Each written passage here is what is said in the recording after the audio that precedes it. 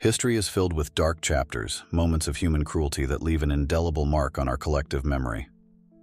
One such chapter is the story of Unit 731. During the Second Sino-Japanese War and World War II, the Japanese Imperial Army conducted some of the most horrific human experiments known to man, under the guise of Unit 731. Led by General Shiro Ishii, Unit 731 was officially known as the Epidemic Prevention and Water Purification Department of the Kwantung Army. But behind this innocuous title was a clandestine program dedicated to biological and chemical warfare experimentation on human subjects. Located in the Pingfang district of Harbin, China, Unit 731's complex spanned over 6 square kilometers and included research laboratories, an airfield, barracks, and even a prison. Within these walls, thousands of men, women, and children, most of them Chinese civilians and prisoners of war, were subjected to unimaginable atrocities. Victims were exposed to plague, cholera, anthrax, and other deadly pathogens.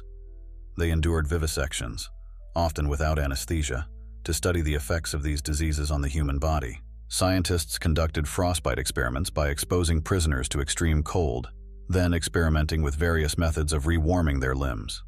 These brutal procedures often resulted in gangrene and amputations.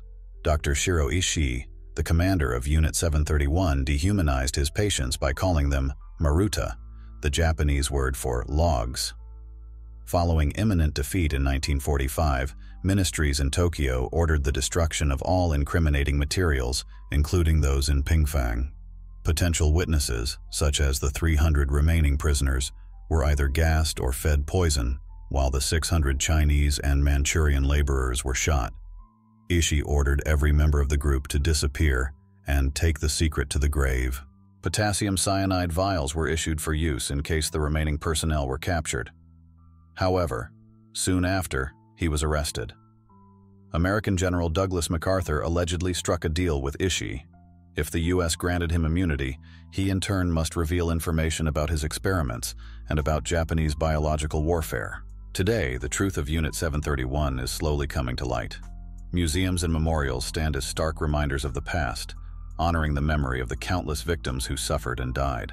We must remember the atrocities of Unit 731, not only to honor those who perished, but to ensure such inhumanity is never repeated.